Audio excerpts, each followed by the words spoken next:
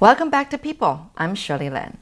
My guest today is Isaac Hou, a busking juggler, a famous one here in Taipei. He really made his mark here in this big city. So you, so far that we've seen you performing on the streets are, that I know of, are the seal wheel, which is a huge wheel, and you're actually inside this wheel, kind of holding on and, you know, turning, spinning around and all that kind of stuff. It's amazing. You must have, you know, incredible muscle, you know, strength to do that.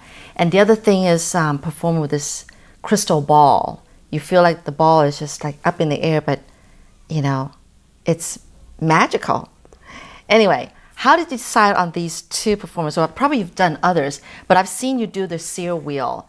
These are the ones I spent the most time working on. The developing. wheel? Yeah, the wheel and the ball. Oh, okay.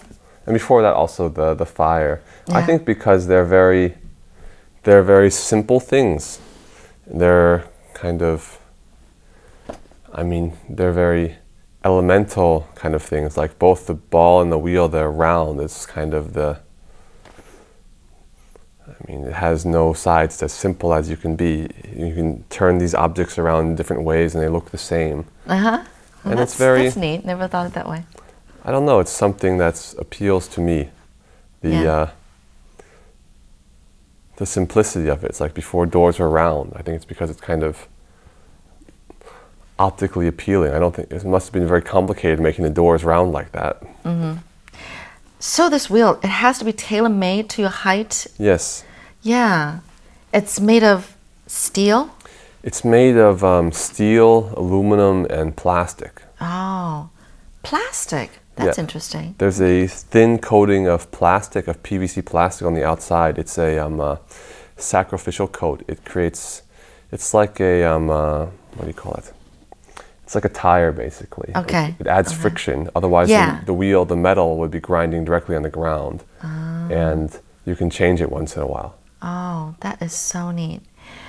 What did you have to prepare yourself physically, in, I don't know, psychologically, to do this thing?